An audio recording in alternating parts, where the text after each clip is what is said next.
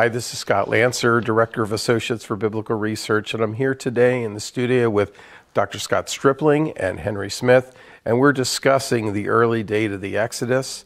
Today we're looking at some of the biblical data, and this is part 2 of that conversation, and we're so glad that you've joined us today. Well, I'm excited to be here again today with Henry Smith, and Henry's the Administrative Director of our dig at Shiloh and a staff researcher, and Scott Stripling, Dr. Stripling, is the dig director for AVR at Biblical Shiloh.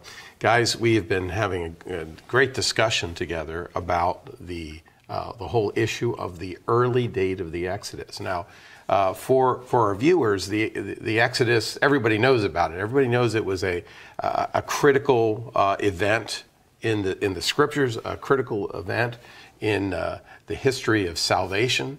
God's revealed truth about what He did, and we're talking about the proper dating of that event. And so we were looking at these scriptures and talking about them. And so we're gonna carry on and look at a couple of other really critical dates that we want to discuss today. So anyway, we're just we're led of God's Spirit to look into His Word, to see what He has revealed, and including the chronological data. And so that's what our discussion is today. So, Scott, we want to start with Ezekiel chapter 40, verse 1, and let's use that as our launching point today. Okay, well, let me just real quickly review what we covered in the last segment, which is 1 Kings 6:1, Judges 11:26, and 1 Chronicles 6:33 through 37. So we saw how we get to 1446 from 1 Kings 6:1, 480 years before the building of Solomon's temple, or in the 480th year, essentially gets us to that point. In Judges 11:26, Jephthah synchronizes with that by saying in the year 1100, we've been here for 300 years already, and that puts us then where we want to be after the wilderness sojourn. And then we looked at the genealogy in 1 Chronicles 6, where we went from Heman in the time of David all the way back to the time of Moses, and we counted the 18 generations there, added one for Solomon to get from David to Solomon, did 19 times 25, added that to 966, and that put us once again in the mid-15th century. So we're pretty excited here. We've got some momentum as we move into this next segment, talking about here in Ezekiel 41. So Ezekiel makes some interesting statements here, and on the surface it seems to be kind of pedestrian. Henry, you have the text there? Go ahead and read it for us. Yeah, so Ezekiel chapter 40 verse 1 says the following: in the 25th year of our exile, at the beginning of the year, on the 10th of the month, in the 14th year after the fall of the city, referring to Jerusalem, on that very day the hand of the Lord was upon me, and He took me there. Then he goes on to talk about his vision. He seems to be very precise, right? He's keeping track of time. Yeah. Yes, very much so. Yeah, seems to be very concerned with when these events are happening. Now, this becomes very interesting for us because when we reckon that there is a Jubilee cycle that synchronizes with this, it really lights up. Of course, to refresh our minds, a Jubilee is every 50 years. So we've got 7 times 7 sabbatical years, times 7 is 49, and then the 50th year is the Jubilee year, when debts are canceled and slaves are set free and so forth. So these are kept up with very systematically, scribally, and what I believe we have here is the beginning of a Jubilee cycle. Now, we get this from the Seder Olam. Now, the Seder Olam is written in the 2nd century, and we're not claiming that this is on the par with Scripture, but we use many extra biblical sources to help illuminate the text. So we have this interesting passage telling us that there's a Jubilee cycle, and the 16th cycle is actually beginning around 622 BC. So then we have some clear dates. Let's see where it takes us. Yes. Well, if you take these cycles, say 16 cycles of 49 years, that equals 784 years. So sort of start with that number, 784. Then the beginning of the Jubilee cycle, as I said, was 622.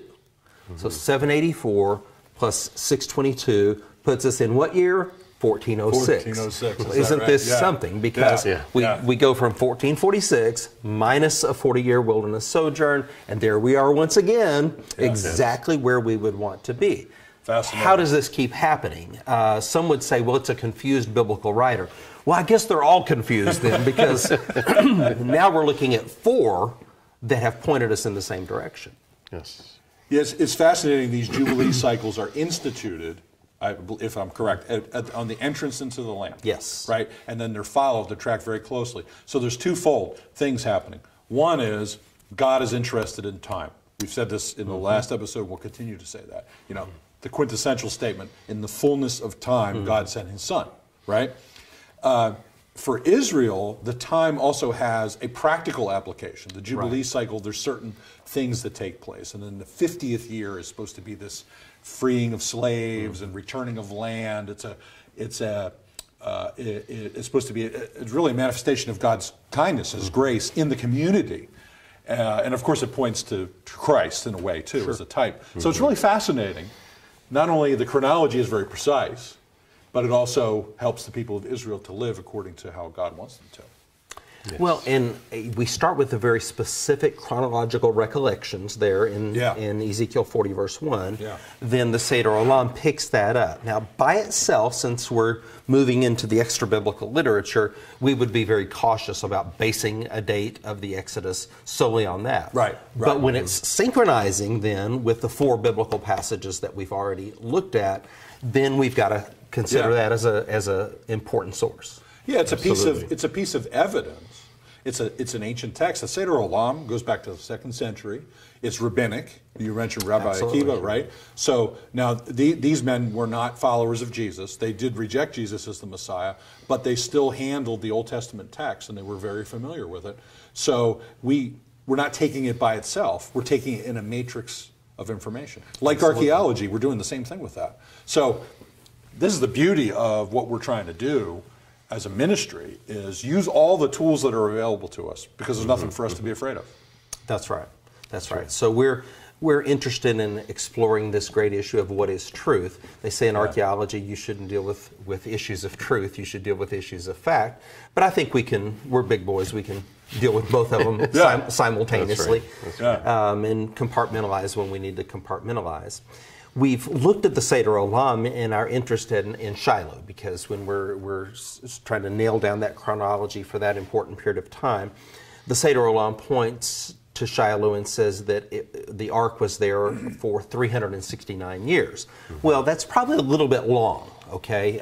It's probably closer to 3 centuries, a little over 3 centuries that it's there. So we're not claiming that, we stand by everything in the Seder Olam any more than we have something like, say, the book of Enoch that's quoted several times in the New Testament. We're not saying that everything of the book of Enoch is gospel, but there's parts that are, and because of the synchronisms, I think this fits pretty nicely. Yes, truth springs out from the earth. It finds its way out, and men can certainly get things correct.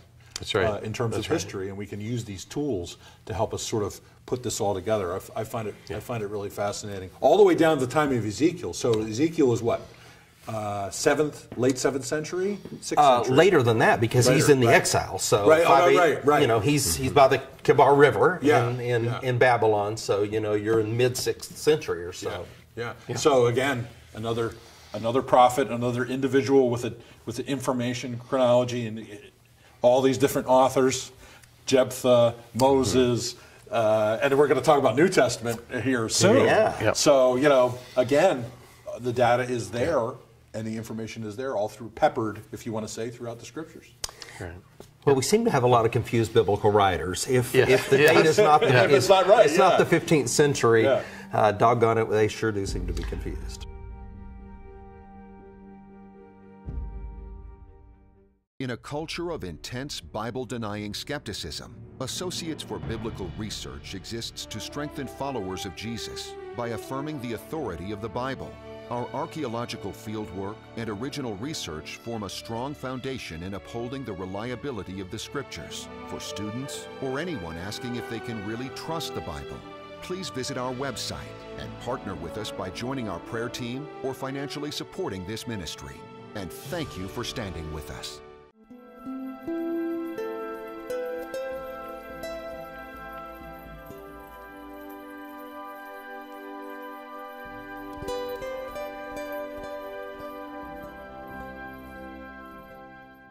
We're so glad you've joined us today for Digging for Truth, and we are having a fascinating discussion with Dr. Scott Stripling and with Henry Smith in regards to the early date of the Exodus and the biblical support of that early date. So thanks for joining us today. Maybe before we jump into the New Testament data, these great chronological passages in the New Testament, just helping those who would be watching this take a step back, what exactly are we trying to do here? Because we're talking about something that's really important, but maybe not everybody understands. What's the point of all that? Shouldn't we just be looking at these practical passages of the Bible and just figuring out how to live our lives? Why is this even important? Scott, there's a battle for the Bible. And we are engaged on the front line of this battle. So for those who are involved in their church and their ministry, they're interested in issues of daily living, God bless you. We're trying to give you a reliable biblical text. Yes, and there are many people who are out to destroy the biblical text, and we're out there on the front line saying, let's give it a fair hearing, okay? Let's get it in an arena of ideas, and we're pretty confident that the Bible will stand up to scrutiny. Yes. So that's why it's important. You're not going to have something to base your doctrinal issues on if you don't have a reliable biblical text. Yeah, and so we're not trying to make too much out of chronologies as if they are the end all of everything, but they are a part of the revelation of God. And we're dealing in archaeology, so we're looking at the text of the Bible. We're looking at the archaeology. They actually work together pretty well.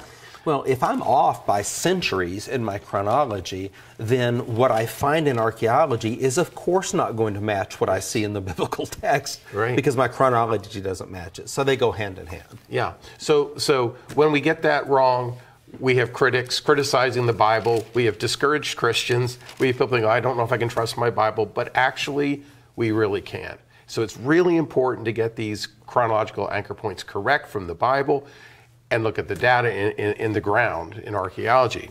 As you were saying that, I just to add this point here, I think, we're talking mainly Old Testament chronology here, but even in the New Testament, in the Gospel of Luke, you have these data points, for example, around the time of Jesus' birth. The census went out during the days of who? Caesar Augustus, right? So here's the Quirinius was the governor of Syria. Now that's a debated issue, but the point is, it's placing it in the chronology of history. On the 8th day, he went up to be circumcised, right?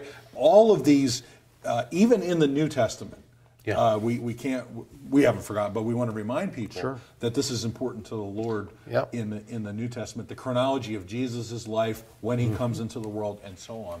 And Luke's prologue is, hey, I researched it all out. Yes. I checked it all out, and here it is. Well, I carefully investigated everything from the beginning. Right, right. And he wants us to understand how this story of Jesus, this account of Jesus' life, actually happened and when it happened. Well, these are points that are all very, very important.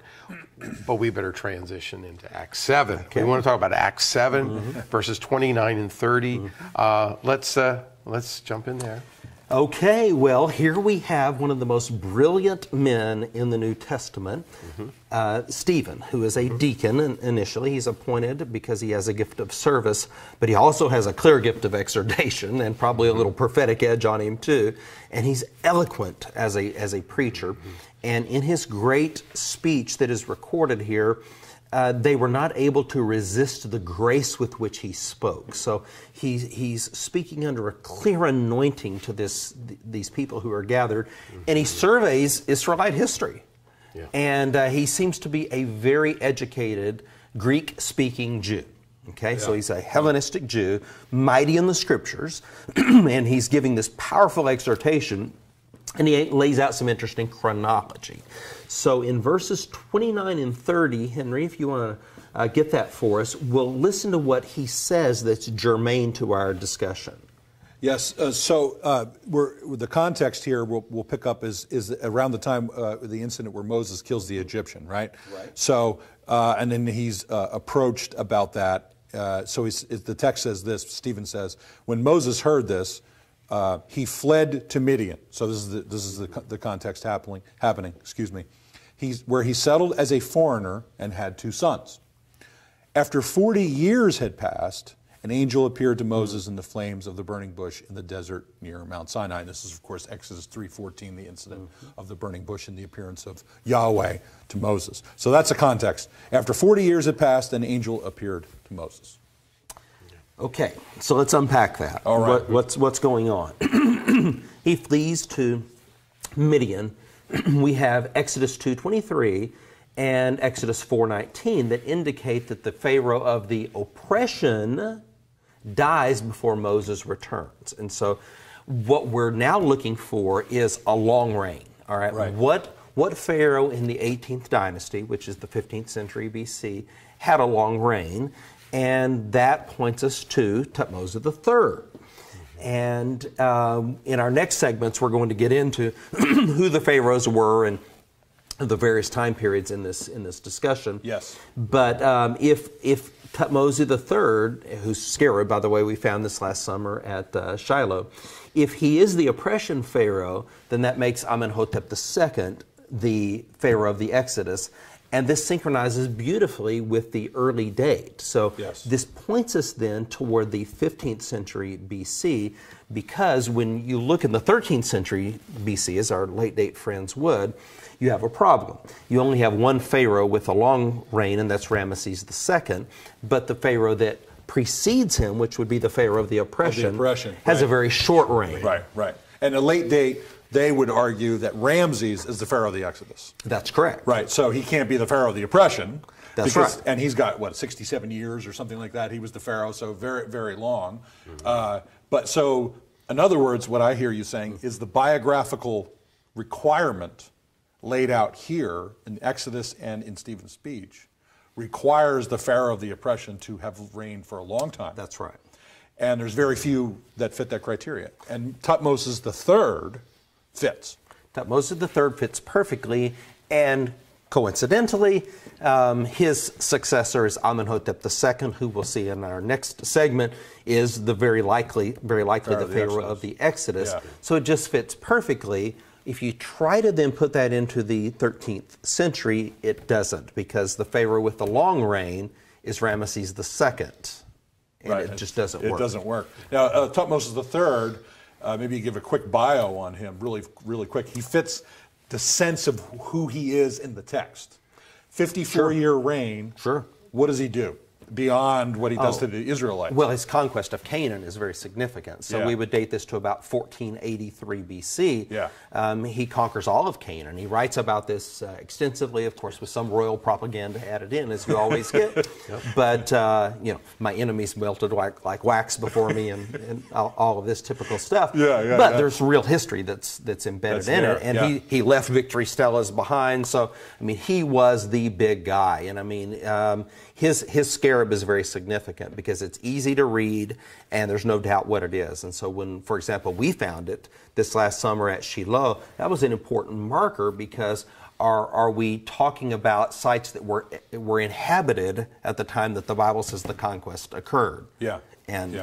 That became a very important marker to us. I've interpreted Thutmoses as my own interpretation, so I'm not dogmatic about it. But as he sort of softened up Canaan for the Israelites to come in the next generation, that's part of how I interpret it. It was a little easier for them to take the land because Thutmoses had already beaten them up because it was a tough place. Right. The kings that were there were it was a very violent, very rough place. And so anyway, that's my own interpretation. Well, it's a good one. I think he softened them up, and then you've got some climate change that's going on at that time where they're in a period of drought that has just begun. And so it's getting drier. So they've had this setback militarily, and now they've got some climate change to deal with. And so when the Israelites come in, that doesn't hurt. Yeah, in the providence of God, that's right.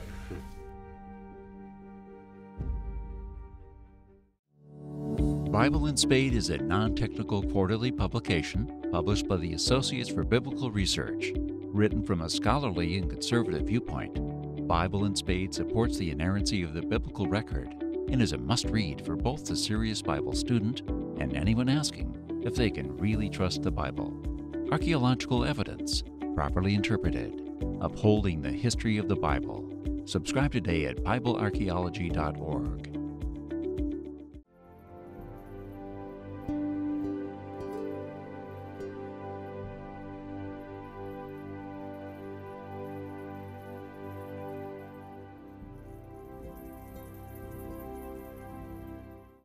Welcome back to Digging for Truth. In our continuing conversation on the early date of the Exodus, we're discussing the biblical data, the verses of Scripture that help us understand the dating of the Exodus, and we're so glad you are here today to join with us.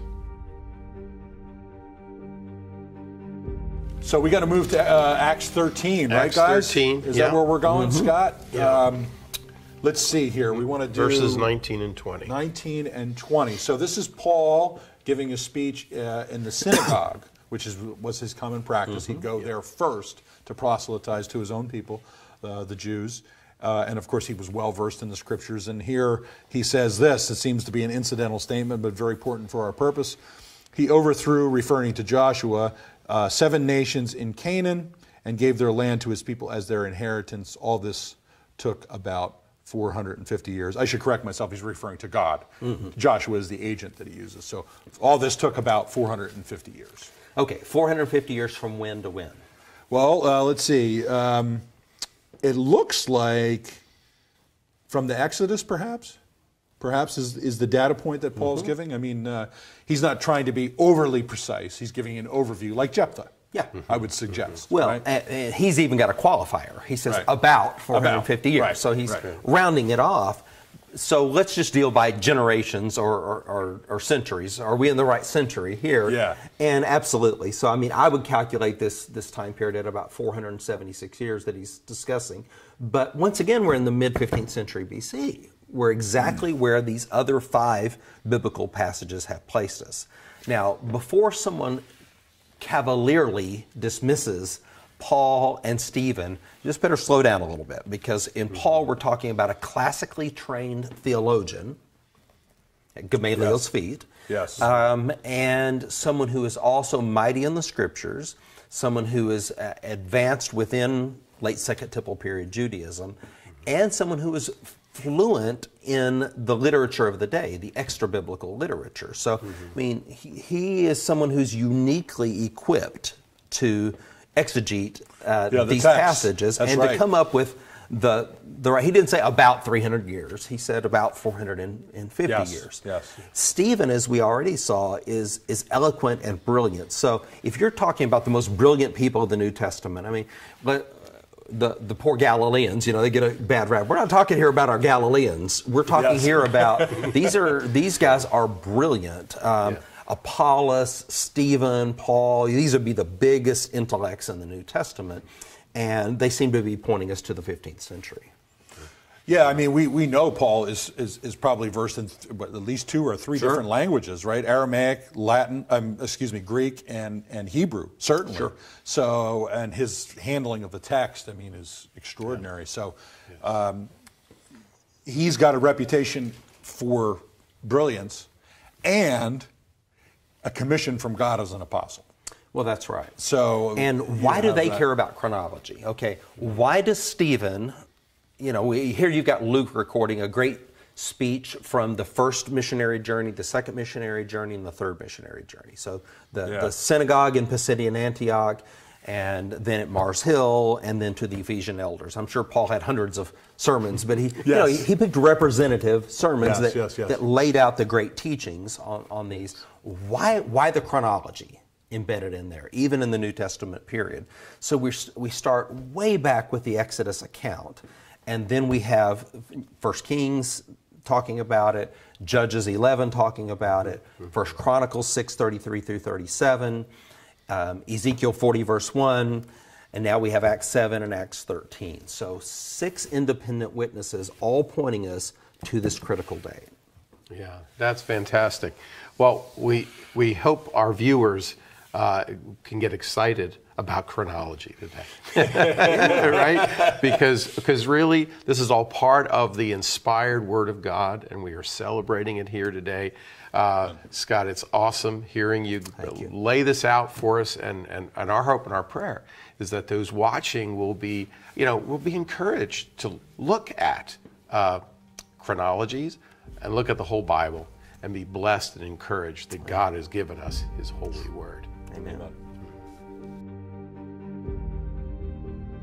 Today we've had a fascinating discussion with Dr. Scott Stripling and with Henry Smith, and we're glad you joined us as we've been looking at a subject that's so very important, the early date of the Exodus.